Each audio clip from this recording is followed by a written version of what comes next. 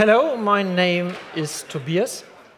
It's the third time that I have the honor to be here at the conference and to say you something and show you something which hopefully is interesting to you.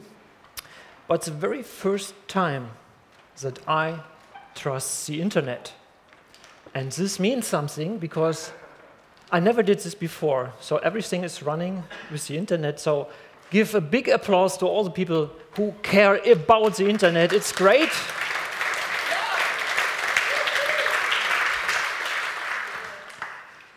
Okay, let's see if it's stable. My talk is about look development with cycles. And I'm very happy to talk about this because this is a very serious topic. And in our commercial projects, we have a lot to do with look development. And today, I will cover this here in my presentation. So, for example, let's take this customer case. Let's say you have a customer and the customer ordered you to do a rendering of an interior scene, an architectural scene with a couch in the middle and with a painting on the back and floor. And by the way, this is not a real customer project, but I think it's good to explain a look development. And now imagine that you have done everything right. You had a briefing from the customer, you had a pre-production meeting, you got sketches, you have made pre-rendering and test renderings. And so you could be happy that everything about the information you need, you have already. And you start doing your job, and after a while, you finish the scene, you switch on rendering, you're waiting a couple of hours until it is finished. And then you're proud of your work, and you go to the customer and present the results to the customer. And what happens very often is that the customer says, maybe we can change something. For example, this is a couch. It's more looking reddish. And if the customer wants to get the couch in another color, for example, black, you realize that this was never mentioned before and that you have to open GIMP or Photoshop to arrange this. But you can handle this. This is not a big headache for you. But unfortunately, the customer continues. The customer starts to think about giving this couch here on the left a bigger room, a bigger space in the image, and to let the spot that I have placed here, which is looking and directing light to the center couch, to change the lighting a bit so that the couch on the left is also illuminated, or for example, that the light are coming from the window into the room and illuminates also this couch. So if the customer tells this to you, you're thinking, oh my God, this would require me to do all the rendering again. So you have again to wait hours until your rendering's finished, and you are coming very soon out of your budget. And this is a problem that we are facing in every project, and we need to cope this because we also want to satisfy our customer. So what can you do? Let's assume you have a couch which is in a more reddish color, dark red color, and you want to change the color to make it looking more black. Then at first you have to prepare a mask. This mask is not easy to set because you have some kind of defocus in your scene. You have a blurry background and a blurry foreground, and you have to place a mask exactly to catch all the pixels from the couch. But after you have done this, you can not only just decrease the brightness using GIMP or Photoshop, because you will lose all your highlights. The highlights which you can see here on the couch, are very important to transport the material of the couch. So this gives you a headache, and you have to cope with that. You have to set up a pipeline that can cope with problems like this. And this is exactly the topic I want to talk about today. This is look development. Look development covers two disciplines. The first is to really discover and define an artistic look. So that is appealing, that is presenting a product in the best possible way. But also the second topic is also very important here, and this is to build up a technical infrastructure and implementation to achieve the artistic look defined in step 1. So this is look development. On the one hand, it's very artistical. On the second hand, it's very technical, and you have to deal with both somehow. So what you can do in most cases is use render passes, because render passes allow you to manipulate all portions from your image in a very high detail without destroying other stuff in your image. And for example, you have the ambient occlusion pass or the glossy pass or a couple tons of other passes in Blender. And now the question is, which passes should I use to meet the customer needs? And how should I combine them to create a beautiful image at the end? And to answer this, we can go into the Cycles manual. Then there is a sketch or is an illustration. And this is also the most important slide of my talk. And this is this one.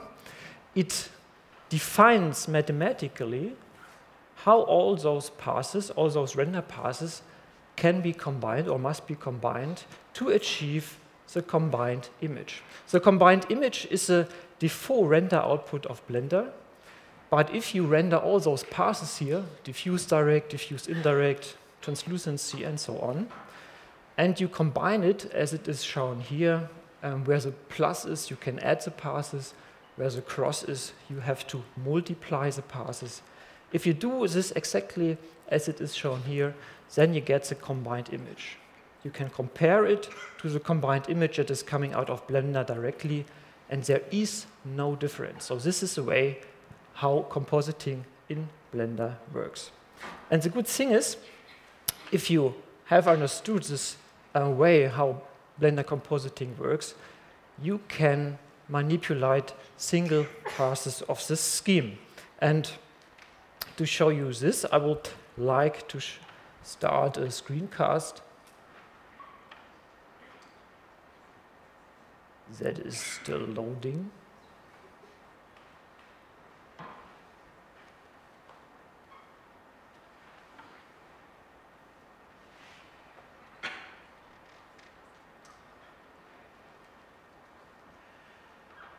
And it loads a bit too long, so that I switch to my plan B.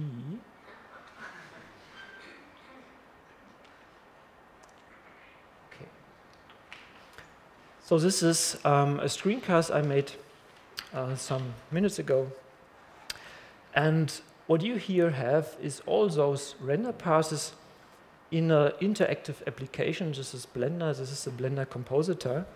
And for example, what you can see is that it's very easy to change the color of the couch. For example, make it more bluish or make it more reddish or make it black. This is not a problem. It's also very easy to change the color of the spotlight, because the spotlight is the only light here in the scene. And if you change its color, then the color changes everything in the scene. You can also render out all passes for another light source, for example, the windows. And I will now switch on the windows, and you will see that immediately the scene is flooded with additional light. So this has nothing to do with the hours of render time it would take to render again the scene. This is all done in compositing. So the left and the right window. I will add colors for the left window. I make it a bit red, orange-like, and the right window a bit bluish to mimic, to simulate the darkness or the darker day outside. And I switch on a specific lookup table, and then I can achieve a look that is appealing, at least to me. And this is the way how look development works as its best. You can iterate very fast. You can try out things, and you have to try out things. This is the bread and butter of any artist, of any compositing artist. You have to iterate also together with the customer.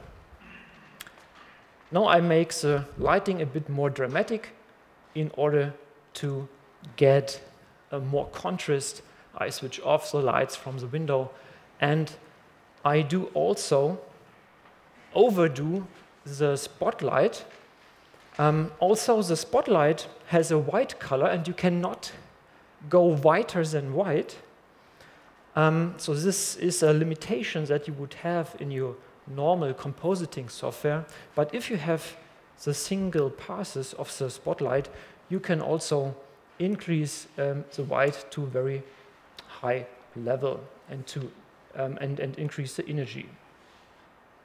So here is the last example.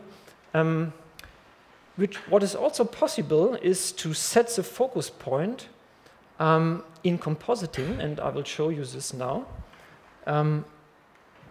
Right now, the focus, can we dim the lights a bit? The focus is somewhere here in the front. The spotlight here is very bright, is very sharp, and the wall in the background is very blurry. And now I can just interactively create a defocus, and I will let the camera now focus to the wall, and you can, for the first time, see the paintings, and now the defocus is coming back. Okay, so this is what you can do with compositing, and this helps you to work with the customer, because you need that kind of iteration if you are making work with a customer who is not in a 3D and needs to see different variations. This is a progress that I would love to see in my projects. At first we discuss a shape, then we discuss material, light, background, and camera. And we have kind of agreement with the customer, so that the customer agrees on the work that was done, so that we can go on to the next level. And the problem is that the customer is not is not in the 3D area and cannot understand how we are working. So for example, if I present to the customer a clay rendering like this, then the customer is some kind of, not very happy, because the customer thinks, oh my God, this is clay and I don't like to see my product in clay. And you have to explain a lot. So this is not working. So if I work with you, this would not be a problem. You can just ignore lighting and material and environment and camera, and you can focus on the shape, which is currently our main focus. But with the customer, this is not working. And therefore, most of our projects are not looking like this, but are looking more like this. And this gives you a headache, because the customer wants to come back to all decisions that we have made before, and whenever you nail him down to approve something, then he finds a way to circumvent this. So we are always starting again to go on everything, and you need a pipeline, and this is my talk about, that allows it to go back to the very first thing, even if you just close to release in the next days. Okay, 5 minutes left. We are doing a lot of projects which, oh, the internet is back, cool. Which I will just show shortly. And all our projects are about customization, so whenever a customer has individualized products that can be customized, then it is required to render them live, because you cannot make photos and show them in the web shop.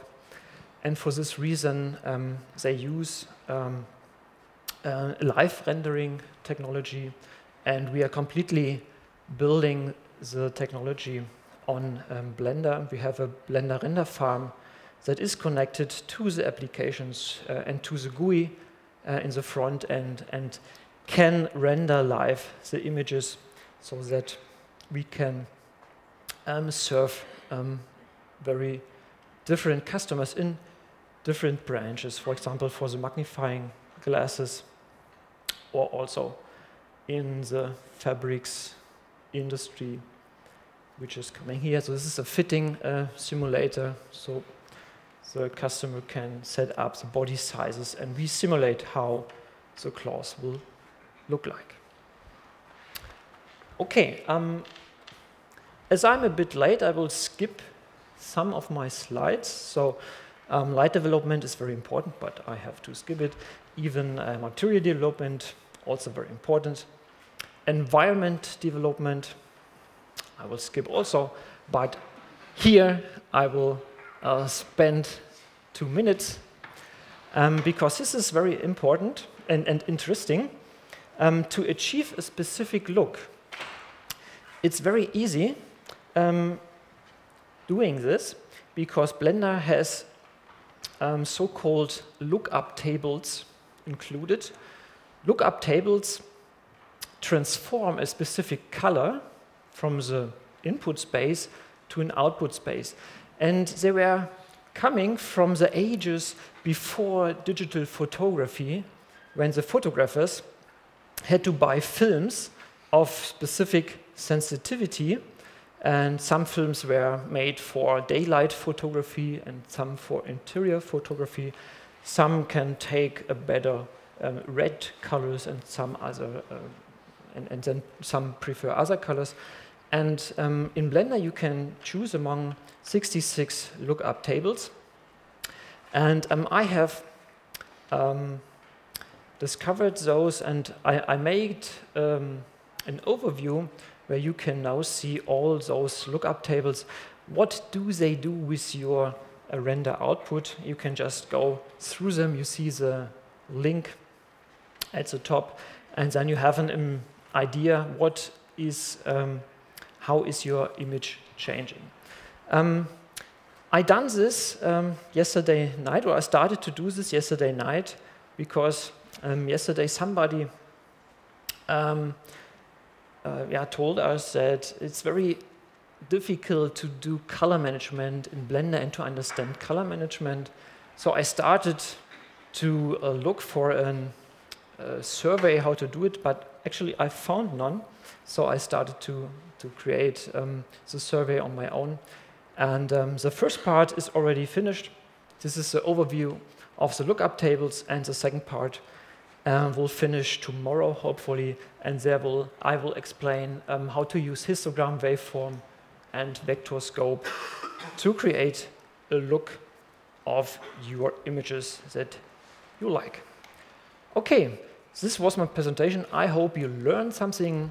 Thank you very much for being here. Thank you very much for watching. Bye-bye.